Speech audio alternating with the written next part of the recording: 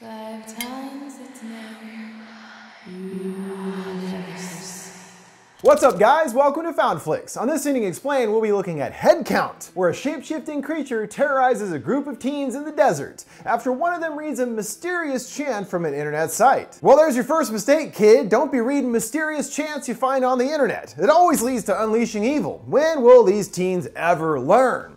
Headcount basic setup and creature mythology are decent enough, but the execution falls completely flat. This is one of those indie horror movies where not much happens for a lot of the runtime. Literally just kids getting hammered in the desert, all building towards an inevitable big climax. Yet for some reason, the filmmakers actively choose to not show these pivotal scenes on screen, which is just bizarre to me, especially after so much buildup. It makes it honestly feel like it isn't really worth the wait. This is also another one of those that tons of you guys have been asking me to cover, and I do understand why, as the entire climax and ending are extremely abrupt, leaving us with many more questions than answers about what the heck just happened. So let's round up your friends for a deadly drunken desert trip in headcount, where we'll be breaking down the story, digging into the mythology of the Hisji creature and how its ritual works, and explaining the twist ending that sets things up quite nicely for a sequel. We start with the rhyme that informs us of what we'll be dealing with in our story. The Hisji, a vengeful thing, 5 times its name you never sing, with skin pale white and eyes of green. It's something you've already seen. So it's hard to say what exactly a Hisji is at this point, but definitely don't say its name 5 times. That much is clear. And in our first shot, we cut right to a dude, Evan, with pale skin and green eyes. But I'm sure it's just a coincidence, right? He's dropping off his other pals for some killer boat-based vacation, while he instead is going to visit his weirdo brother who lives in a rundown trailer in the middle of the Joshua Tree Desert. Now that's my kind of vacation. Finding him in deep meditation in the back bedroom area, you'd think he's some kind of drugged out hippie or something, but Peyton actually has an aversion to drugs, preferring to get high on life, if you will. So what do you do in the middle of the desert anyway? Evan is offered the choice of either sound stones, some kind of stones whose reverberations make you feel fucked up afterwards, or hiking. Yeah, I'll go for the hiking, you Fruit Loop. On the way, the two share some brotherly ribbing, and even more so than usual, as Peyton is also playing both roles of mother and father, broaching subjects like how his grades in school are, or if he's dating anyone. Evan says he's playing the field, but as Peyton says, you gotta actually get some action to count as playing the field. Got him! Peyton proceeds to run off, wanting Evan to chase after him, something they used to do as kids when hiking apparently. Evan cursing him, saying this happens every time. He squeezes between a small rock space. On the other side, his brother there waiting for him, along with a random group of kids hanging out and getting fucked up. Evan is immediately smitten with one amongst them, Zoe. Not Zoe apparently, even though some of the characters call her both for some reason. Pick one! And lucky for Evan, she seems charmed by his pasty prowess, snapping a photo of him. Her friend Camille encourages her to talk to him, but Zoe isn't so sure. She decides to break the ice for her, calling out to the brothers and introducing themselves. And by introducing, asking if they want to smoke some weed. Evan is down, plopping right down next to Zoe, while Peyton keeps his distance from the malevolent marijuana. Zoe and Evan engage in some nice small talk, giving him guff for his goofy race car lighter, but Evan defensively says he's not a redneck, but that it's actually his brother's from years ago. Asking what his deal is, Evan explains that he doesn't like the drugs, which is amusing to Zoe, as he does look like exactly the kind of person you would buy drugs from. True enough, Zoe. Sometime later, it's time for the group of kids to move on from their eventful day of smoking and sitting to head back to where they're staying. And it looks like the burgeoning romance is nipped in the bud before it can blossom. Camille does offer for him to join them, but Evan turns her down, saying he has plans with his brother. Peyton tries to win him over by saying he has his own super cool friends that they can meet, his so-called biking buddies, who I'm sure are a fun lot if they're friends with this goofball, and Peyton realizes what his brother actually wants, telling him he has to go back, not allowing him to pass up an opportunity to have some fun. And anyway, they still have the whole weekend for some brotherly bonding. What's the harm of one night on his own? Evan catches up to Zoe, who wonders if there's bad blood between him and his brother, as he did choose a group of strangers over him.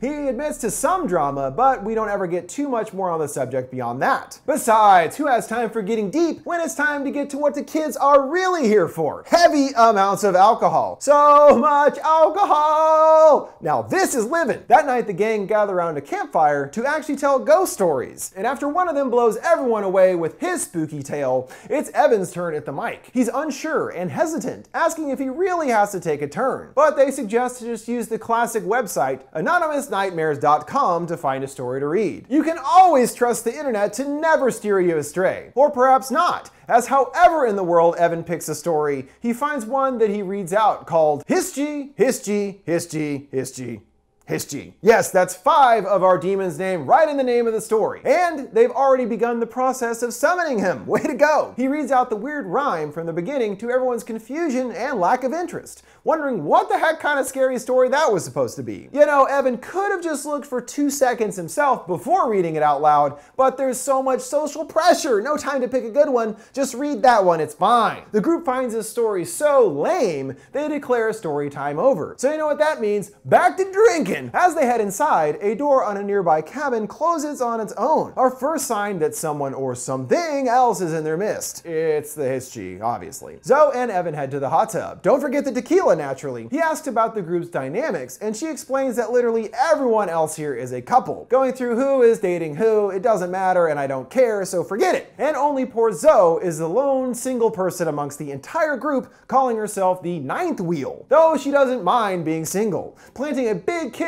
on a surprised Evan, the two giggling afterwards, but their flirtatious moment is dashed by a sound from out in the desert. Peering into the darkness, there appears to be a man-sized figure with glowing eyes watching them, but they still aren't sure of what they're seeing. A little unnerved, and somehow finding the hot tub too hot, even though hot is right there in the name and everything, it's time to go back inside. Telling the others of what they think they saw, douche extraordinaire Max offers that it might be his loser brother creeping around outside. So it's written off as no big deal, and it's back to the never-ending party. Evan is still concerned, peering out a window, but gets pulled away when Zoe offers him a shot of tequila. Phew, I was starting to wonder what it took to get a drink around here. We learn they definitely aren't just seeing things. A figure obscured in the edge of frame, who then disappears. That's certainly odd. What is the deal with this Hisji thing anyway? Zoe and Evan erase their memories with more shots, then luring him back to her room with offerings of better tequila. Great news. Evan comes to the next morning, seeing a family photo on the nightstand. Who are these people and how did they get this house anyway? Finding the front door wide open, Evan goes to retrieve his shoes, discovering another set of footprints in the sand, leading back to the derelict cabin. When he gets up, someone with long blonde hair is suddenly standing behind him. He then enters the cabin, finding no signs of anyone, though he does find an odd symbol carved into the wall, a circle with a star inside, what looks like stick figures on each end of the point,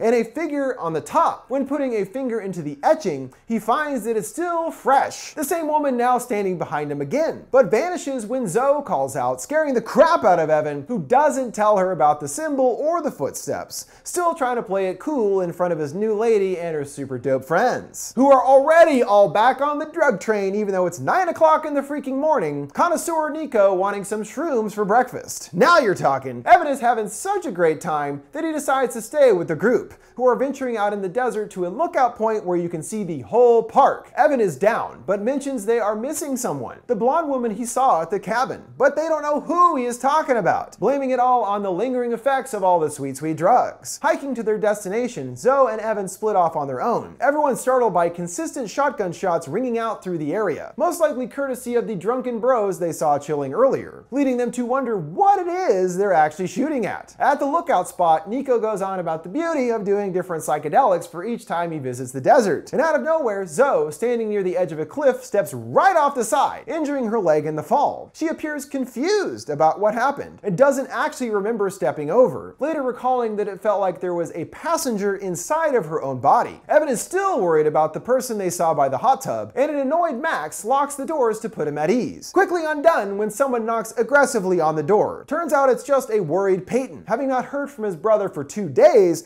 but Evan still decides to stay with his new friends. Max questions him about his whereabouts, accusing him of being outside, but he denies of being here before now. When wondering how he even found the house, Peyton reveals that he has a teen tracking app on his phone to keep tabs on Evan, which everyone finds to be totally lame, laughing at Peyton treating his brother like a little baby boy. But there is a good reason, it turns out, as he tells them he had to act more like a parent to Evan since their parents are both dead, totally souring the mood as he leaves dejected. Only one way to perk things up. Shots! Oh yeah, baby! Playing a game using a deck of cards, the number 5 is picked, our first of the many appearances of the number to come, which when a jack is picked, turns to the always classic Never Have I Ever, with everyone going around and taking a turn, the scene drawn out purposefully to put us at ease. When it's Sam's turn, who we see plainly sitting on the couch, a second Sam pops in from the other room somehow. The lights quickly cut out, everyone baffled, as Sam was sitting right next to her moments ago. How can he be in 2 places at once? Well, our Hisji is his shapeshifter, and was able to blend right in with the kids without them even noticing. He was probably just looking to have a good time. Can you blame him really? These kids know how to party! They search the still dark house, finding no extra people hanging around. In the back room, seeing they just missed him,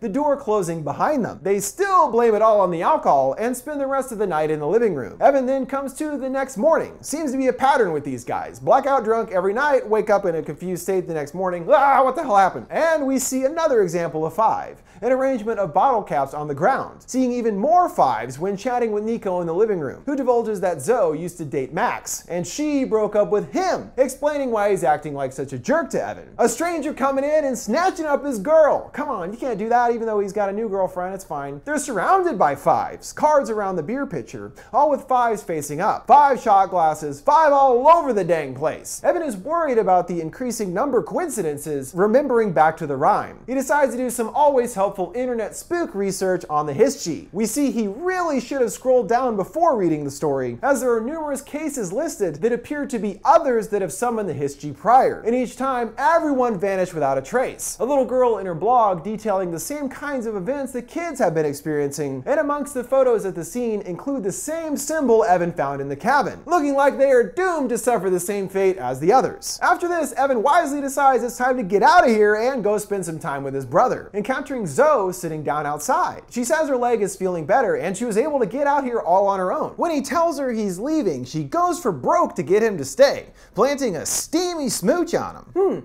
Wonder why Zoe would want him to stay so much. Maybe because that's not really Zoe. Dun dun dun. The crew is about to head out, and she tells Evan she'll meet him there, riding in the other car. Of course, when he checks the truck, she's not there. Confused, he asks where she is, and Camille explains that her leg isn't any better. In fact, it's bad enough that she couldn't even get out of bed. Uh-oh, not the brightest bulb, are we, Evan? A few others also stayed behind to look after her. And guess how many are there now? Yep, 7. I mean 5. 5, that's the whole thing. Realizing his horrible mistake and that he was duped by the Hisji, Evan frantically drives back to the house with Camille, which for some impossible reason takes them the entire day to drive back to. I mean, they got to the place in the first place, still daytime, so why does it take 20 times longer to drive back? Who knows? Regardless, by the time they arrive that night, it's too late. They find no one inside the house, but lots of strange evidence left behind. The house now a complete mess, stuff actually attached to the walls, and a display of garbage in a circle, seemingly a recreation of the symbol at the cabin. The points on each end of the star referring to each of the 5 victims required for the ritual. They then find clues of the fates of their missing friends, a makeshift noose in one room, and a toaster in the bathtub, meaning that the 5 that were left behind were driven to commit suicide due to the Hisji's influence, being able to take advantage of the 5 of them being there. It appears gotta be 5,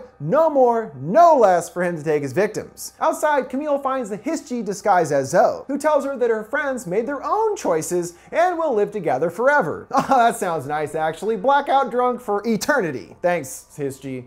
You're not so bad after all. Evan comes in, explaining that's not really Zoe, just as the rest of the group show up. And guess how many are now at the house? Yup, 5. Here we go again. Zoe begins to count down on her hand from 5, seeing a liquid of some kind on the ground. Most likely blood, I would wager. And this must be the circle part of the symbol that surrounds the house in a barrier, indicating the creature's power radius. We quickly see the effects. Once she counts down 1 finger, one of the group immediately pulls out a pocket knife and slits her own wrist. The Hisji chooses to reveal what must be its true form, a big-eyed alien-looking guy, but seems like they're going more for a mythological creature rather than it being from space or anything like that. It's definitely weird looking. Fleeing back inside the house, they barricade the door, and the Hisji tries to trick them again, Haley appearing and banging on the door. Her boyfriend really wants to help, but they know it's not her. It then leaps onto the roof, mimicking Zoe's voice, then the others, them wondering what it wants. Clearly it wants you fool! The light bulbs pop, and seeing the Hisji quickly flipping through each of the kids' visages,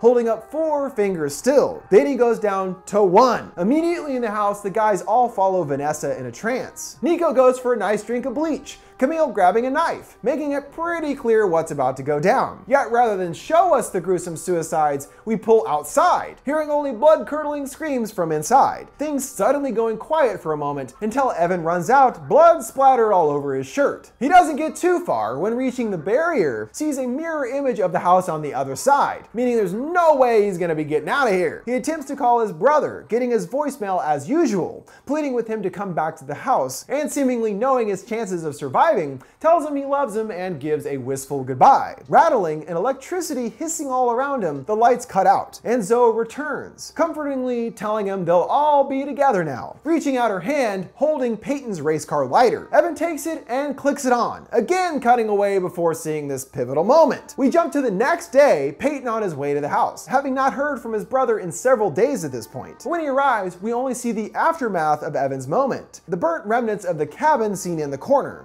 meaning that just as with the others, he was coerced into taking his own life by the Hisji, burning the cabin down with him inside. The house, on the other hand, is back to normal and appears completely unchanged, with no sign of the 10 killed whatsoever. Man, the Hisji is sure good at cleanup, and from what we can tell, has a kind of control over reality as well, at least within its little barrier thing. Peyton finds his lighter in a bowl, the bottom singed black, but still functioning. Lucky, and only now does he get a chime on his cell phone, alerting him to his brother's frantic final calls. Just as he's about to listen, his brother enters, saying everybody left and he's ready to get out of here. Evan then apologizes for being an asshole to his brother, going in for a bro hug, the two warmly leaving together. There's still one more day until Evan heads back to school, so Peyton suggests introducing him to some of his friends, boasting they are chill peeps. Sounds perfect, Evan smirks, because of course it isn't actually Evan, but the Hisji assuming his form, as every one of the kids was killed or really killed themselves. And of course the sound of meeting some new friends sounds appealing, because it wants more victims. Just hope they're in multiples of 5, or otherwise he's gonna run into some trouble. With that, we have reached a conclusion of this ending explained for headcount. While not that great overall, and it definitely felt like a lower quality version of It Follows, it was still well produced and has a fairly compelling new villain in the shapeshifting Hisji, and perhaps a sequel could continue the story and take it into a new direction that focuses more on the creature and less on the dumb teenagers. Might have something on their hands there in that case. What did you guys think of Headcount and its ending? Would you like to see the Hisji return in a sequel? Let me know your thoughts in the comments below. Make sure to like, subscribe, and follow. Thanks for watching FoundFlix. See you next time.